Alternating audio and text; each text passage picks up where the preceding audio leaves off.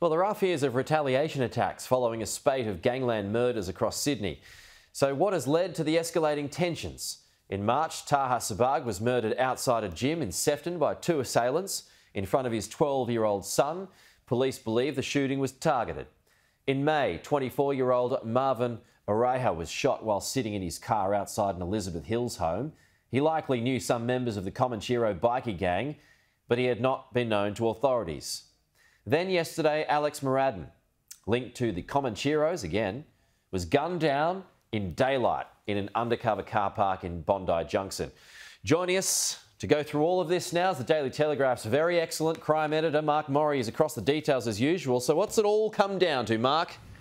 Obviously, this person is not a household name, but in the underworld, Alen Moradian was a major player in Sydney, probably one of the most powerful and feared men in the top 5 in the city. I've known about him for a couple of years, but we've never really written about him because he, for legal reasons and obviously for some personal reasons. So to see him gunned down was a bit of a shock, because I actually thought this guy was that big that no one would actually take him out.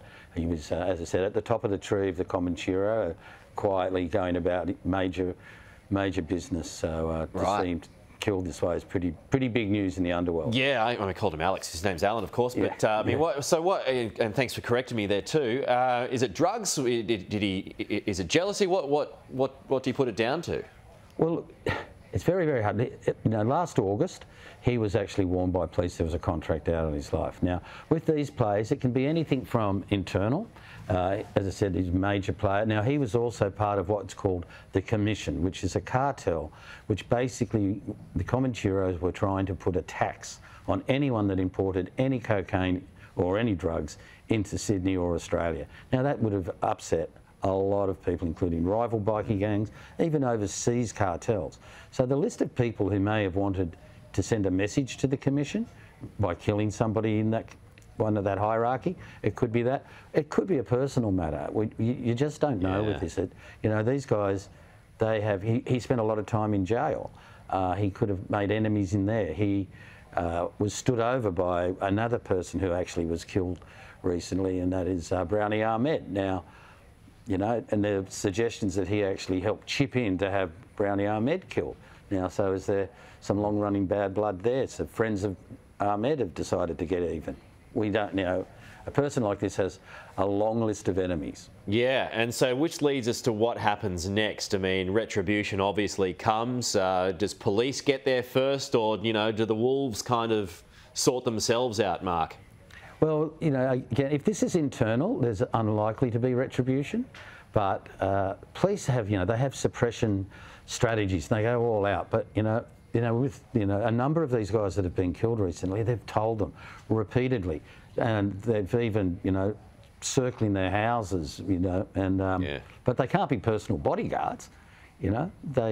Seriously, the police will be doing everything they can. They'll be knocking on all their enemies' doors, saying, we're out there watching. But they've got patience. They'll just wait. They can wait 6-12 months before they might try and avenge his shooting.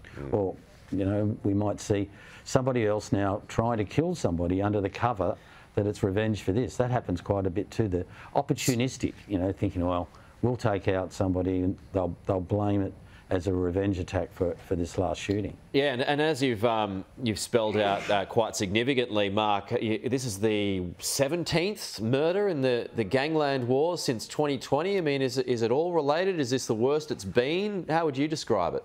Well, it appears to be, it's pretty bad. But this has been going on for decades. I remember in the 80s there were 7 or 8 guys gone in 9 months. But what it's now, I think we see so much of it on social media. The other thing is not many murders were captured on CCTV like they used to be. Yeah. And we're seeing that now. So it appears like there's more. And the other thing is these are very public shootings now. It's because the guys are so well protected that their enemies have to take them out in public, because that's the only opportunity they get, because they build little fortresses. And the eastern suburbs is rare, isn't it, Mark? It is, because most of the crime networks are emanating from southwest Sydney, but quite a lot of these bikies, as they get more and wealthier, like any aspirational people, they start moving into the more affluent suburbs. So, you know, you're not insulated just because you're in the eastern suburbs. Just a from being knocked.